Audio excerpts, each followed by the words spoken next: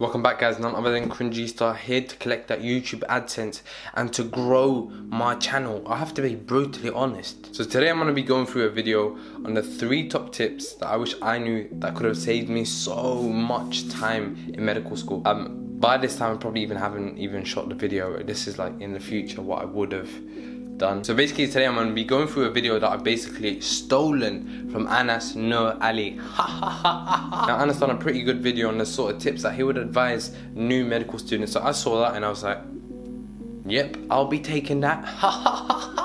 Make sure you check out Anas's channel because he's been putting out bangers recently. I'm not even gonna lie to you. Now the first major tip that I would give is to actively look for friends in the senior years. I'm not talking about the haram stuff, that's not what I'm talking about.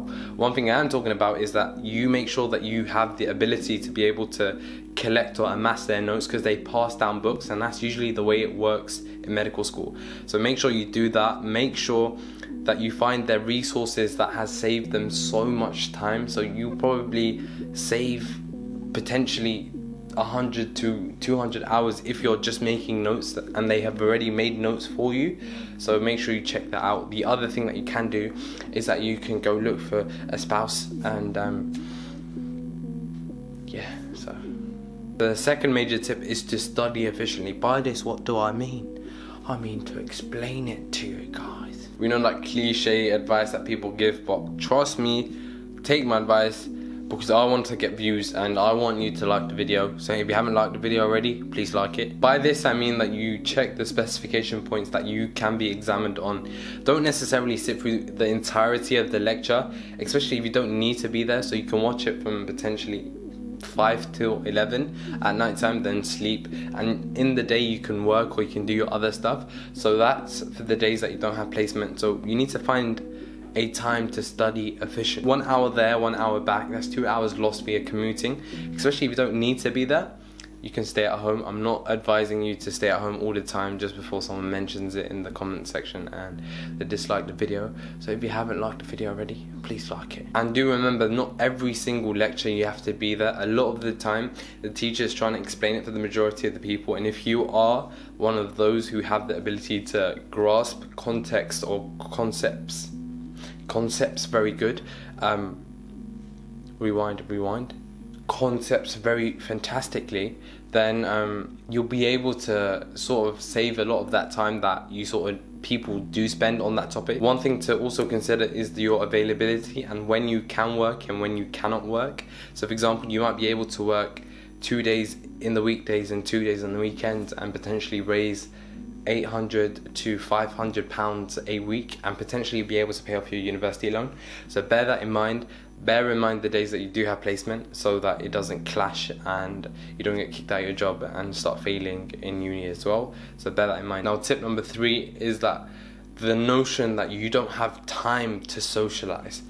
Absolute waffle. You always do have time, and I've mentioned this and I've essentially gone through a whole UK CAT course explaining the importance of revision and practice. And one thing that I'd advise in the ebook that I have for the UK CAT is that you spend morning time revising. Now if you guys remember the reference to the noble man in one of the last videos on the major tip to the UK CAT, hopefully I'm gonna do some crazy zoom out now. A man came and he asked a very noble man, peace be upon him, should I leave my camel and put my trust in God, or should I tie my camel and not put my trust in God? Now we see that we are advised to study in the morning, but why is this? Now one of the potential reasons is that there are less distractions. 2, your focus levels are higher, primarily it being the morning of the day and you're more energized in comparison to the nighttime. And 3, the psychological, would you call it, impact that it sort of has leaving the work to the end of the day. It sort of like drags you down and you see it more as a burden, whereas if you get it out of the way in the morning, then you feel like you're free, if you understand what I'm trying to say. Now socializing helps with this, as when you socialize you're able to capitalize on the mistakes of others, not in a dodgy way but essentially in a way that allows you not to fall into their mistakes and save time on your hands, where you can spend in reinvesting into a new business or potentially setting up something new that is potentially like a non-profit organization. So again, it's really important that you socialize, even not necessarily just with medics, potentially with engineers or dentists, so that you can potentially build something to help pre-med students. So you see where this can go. So number 1, challenge yourself. 2, and I'm basically making up 3 new ones so it can sound like I'm, better.